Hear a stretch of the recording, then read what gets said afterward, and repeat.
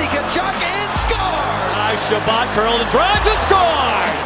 And the Senators win it. Five apart, another chance, Matheson scores!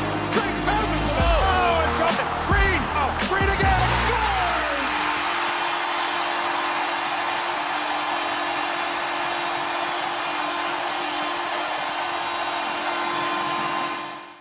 Welcome to Sens Talk. My name is Brandon, and I'm your host. Now, before we get started, please follow me on Twitter at @SensTalk_ and on Instagram at SensTalk. Now, before we get into tonight's game recap between the Ottawa Senators and the Edmonton Oilers, a few things. Firstly, the Belleville Senators, they're starting their season very, very soon. In fact, in a few days, this Friday, the Belleville Senators will start their first game against the Laval Rocket in Laval. They only have 4 games scheduled right now.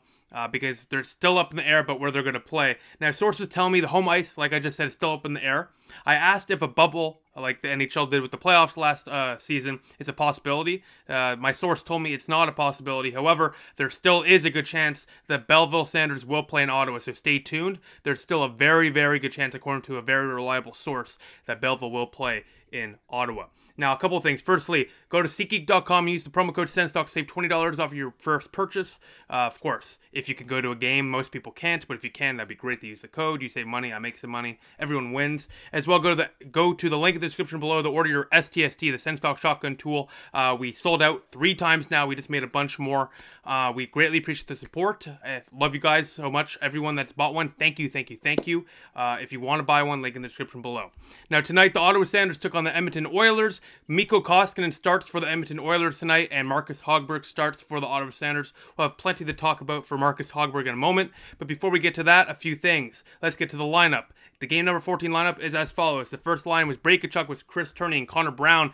The Chuck Norris line has officially been broken up, and you know what? I understand it. That line hasn't been really generating any offense the last few games. Batherson has looked good.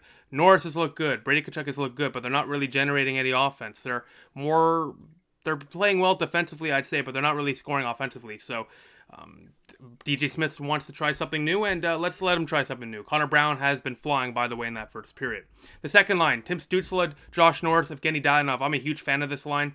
You got Norris, who is, in my opinion, a great center. Dadonov, who is a gifted goal scorer, and Stützle is, a superstar in the making. So I like that, and it's also good to see Stützle getting that top 6 opportunity. The third line, it is Nick Paul with Colin White and Austin Watson. I'm a little bittersweet here. I'd like to see Colin White on the first line with Brown and Tkachuk. I think they would generate a lot of chances. But hey, you know what? I think White and Paul will look good together. But yeah, and he was flying in the first period too, Colin White, to be honest. But I'd like to see him get some minutes in the top 6. The fourth line, Galchenyuk, Stepan, and Drake Batherson. Drake Batherson, that's a little questionable, but he needs to start getting going offensively. You're not going to get him going offensively on the fourth line. Shabbat, Zaitsev, Riley, Zub, Wolanin, Goodbranson is your defensive pairings. Marcus Hogberg starts tonight with Murray backing up. Paquette, Artem Anisimov, and Josh Brown are the ones who are scratched. Injured, Eric Branstrom today, injured, undisclosed, but it looks like it was off his first shift against the Edmonton Oilers last night. Josh Archibald ran him into the boards behind the net. That looks to be the case of why he's injured. He should be out 7 to 10 days, which is a huge blow to the Sens blue line, but hopefully Brandy gets back sooner. Get well soon. Now let's get to the first period play. We're 30 seconds in. The Ottawa Senators want to score. They want to send the message early. Connor Brown, the tip master, tips it home. Ottawa leads 1-0 on a Nikita Zaitsev shot. Brady Tkachuk gets a secondary assist. The Sens lead 1-0. But 5 minutes later, Marcus Hogberg needs to stop this puck. A slap shot from the point goes in, and I don't even know how this went in. Marcus Hogberg was unscreened. No one in front of him. The puck wasn't even tipped, and the puck was directly on the ice when the shot was in. And the weirdest part was, Hogberg was already down before the puck even arrived in front of him, and it still beat him 5-0. Terrible goal, inexcusable. You cannot have that happening in the NHL. 1-1. We move forward now where, after that, I even tweeted this out. I kind of regret tweeting it out now, but Marcus Hogberg responded after that terrible goal with a couple key stops. But with 2 minutes left in the period, you're not going to win games when your goalie's allowing goals like this. 18 minutes in, Evan Bouchard from the point beats Hogberg on a goal that he needs to stop. It was similar to the Draisaitl goal last week where he was completely out of the net on that angle. He wasn't able to cover the angle, and that just happened again here. Hogberg needs to cover the angle. He's not, and, let's get to the first period thoughts. Hogberg, frankly, is not playing like a National Hockey League goaltender right now. I would send him to Belleville. to get some reps, call up Joey Decord or put Philip Gustafsson as the backup goalie. Hogberg is just not getting it done right now, and he's costing the Sanders precious minutes, precious time, because Ottawa in that first period played well, but Hogberg really killed their momentum. Now, as my friend Ethan Geist pointed out before both goals, Marcus Hogberg is just not a good goalie. Ethan called it out. I defended Marcus Hogberg, and I regret that. I was wrong. Marcus Hogberg was not good in that first period. He made some big stops. He also allowed goals that I probably could have stopped. So, just inexcusable. And in the second period of play, I would like to see Matt Murray get some minutes there because, you know what, I don't know what you can do here. Clearly, Marcus Hogberg is having some confidence issues, and you know, if I was the head coach, I would put Matt Murray in and then get Hogberg some minutes in Belleville to regain his confidence. But besides that, let's get to the second period of play and let's see what happens there. Well, that was an interesting second period of play. A game where Ottawa was playing well. A second period where Ottawa dominated, and yet the Senators are down by 2. Let's get to the second period of play.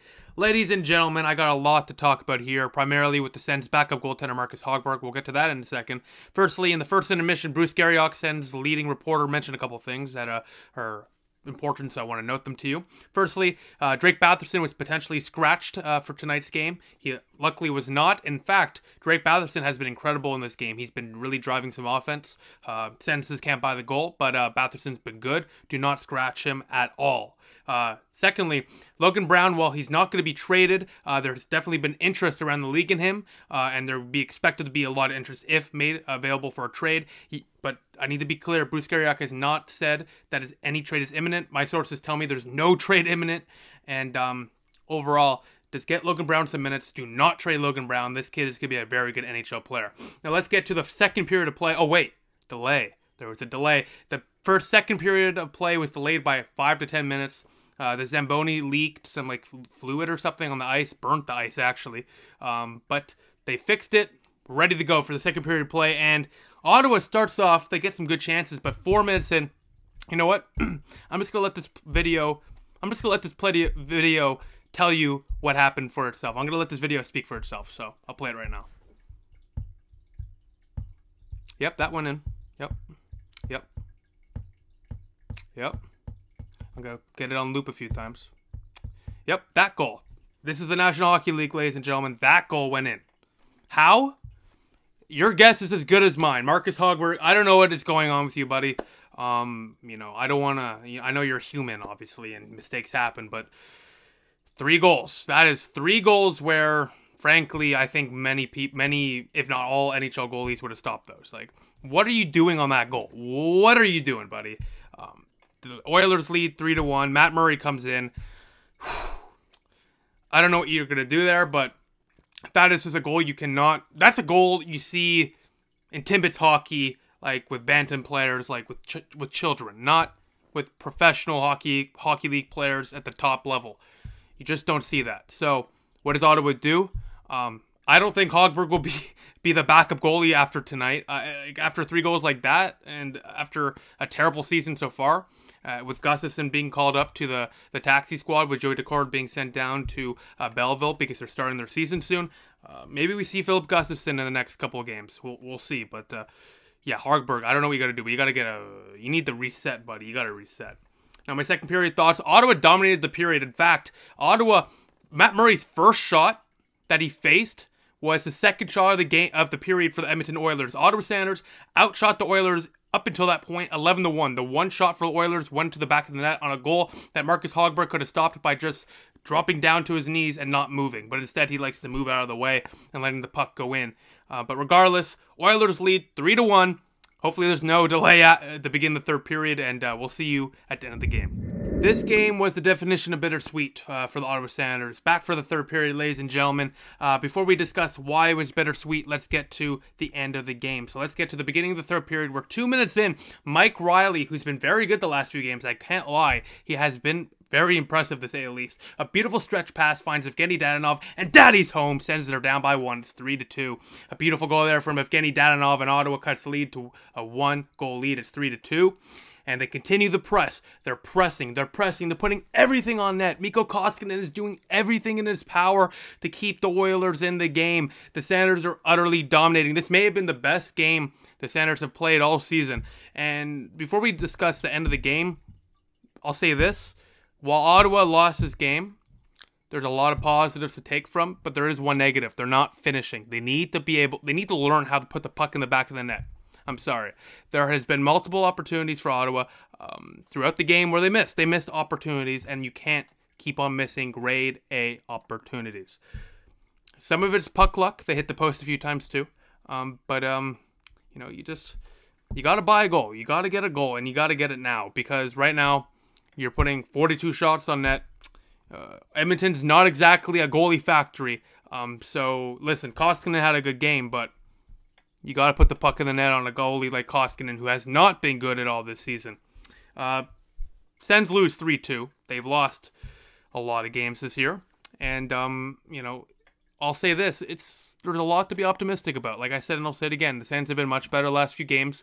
The team is producing offensive chances. Now it's time to produce offensive goals. Get some goals in the back of the net, Ottawa. You know, Ottawa probably would have won this game if it wasn't for Marcus Hogberg. I'll just flat out say it. Hogberg cost us the game because we dominated. That's my third period thought. We dominated. We dominated throughout the game. We got 42 shots on net, and Hogberg allowed 3 goals that probably should not... No, not probably. 3 goals that should never, ever been allowed into the back of the net. It's disheartening because as a Sens fan, I'm so happy with the way we played. But it's the same BS every single night with Marcus Hogberg this season, and there's no easy fix. There's no easy fix. You got to send him to Belleville. You gotta get him to regroup. He needs to reset. You know, he's just not playing well. End of story. He's been terrible this season. I don't know what happened to him. I sung praise. I was comfortable going into the season as him as a starter. I'm not afraid to say that. Now I don't even know if he's an NHL goalie. It's a damn shame. It's a damn shame. And you know, Ottawa played very well, ladies and gentlemen.